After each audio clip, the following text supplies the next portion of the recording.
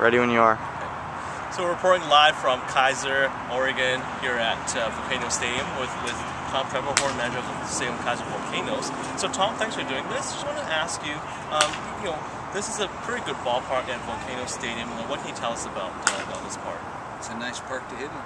All right. Probably the best homer park in the league when you consider short porch in left and wind blowing out to right. And then your big first baseman took care of center field, so it's a good homer park, and we haven't hit any homers, so that's why we got one of the problems we got. But it's a good location too in the league. We got Eugene to the south, we got you guys to the north, and the trip across outside of Boise is not too bad. So it's a good spot, good community.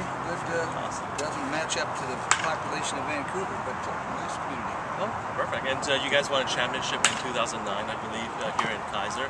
And you also won a championship in '85 with the PCL Vancouver Canadians.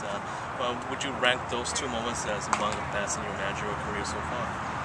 Well, they're the highlights, minor league highlights. I think, in my career, getting to the big leagues as a coach was a big deal. I had not played in the major leagues, and then ended up managing the big leagues without having played there or had any kind of what you call tremendous major league credibility, and then to stick around for a few years and get.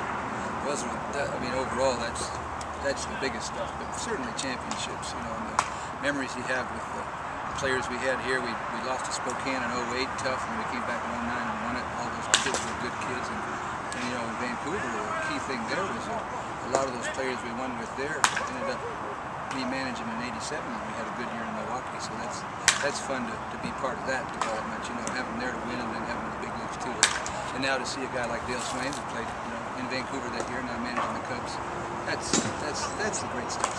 See your players go on and succeed, even if it's a different organization. You like to see guys that you have do well. Awesome. Now, one final question, Tom. In the big leagues, you also mentioned guys like Molitor, Yount, Sosa, Sandberg. If you had to pick one player, which would you say would be the greatest player that you ever managed? Well, offensively, it was Molitor. He had an intuitive ability with the game. He was able to pre-play situations, and he was ready. He'd come into this park here, and he'd be looking for a wild pitch to score from second base because of all the room back there. He was tremendously intelligent. Unfortunately, got hurt a little bit with his arm and couldn't play a position, but he could play short, second, first, third, outfield. He could play anywhere before he hurt his arm. So, but offensively, he was very gifted, and then defensively, Yount was an all-star MVP at shortstop and an all-star MVP at center field. So he's pretty hard to beat that too. And Sosa, Sosa was a tremendous worker. He got kind of into that question about what he was taking, what he was doing, and all that. But I'll tell you what, after every game, he was working really hard after the game to get stronger and bigger. And he was a little skinny guy when he signed, and he really he was hard working, dedicated. He had a great drive to succeed, and his success was great. And unfortunately, now we're into that: did he take? Did he not take? What is this all about? When in fact every generation's got some kind of substance that supposedly helped him. Whether you're talking about in the old days, amphetamines and Babe Ruth theory, you can get cocaine at the drugstore if you're constipated. So you know what I mean? There's all kinds of different stuff going on. So I think it's unfair to really get excited the way we are, so puritanical and so judgmental of supposedly performance-enhancing drugs, because who doesn't take them? When you talk about Viagra or Cialis, you know what I mean? What's more performance-enhancing than that?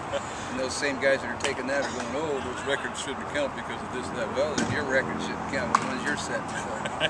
Fantastic. We can be quite puritanical, but a pleasure to be with you, and hello to everybody in Vancouver. Thanks, Tom.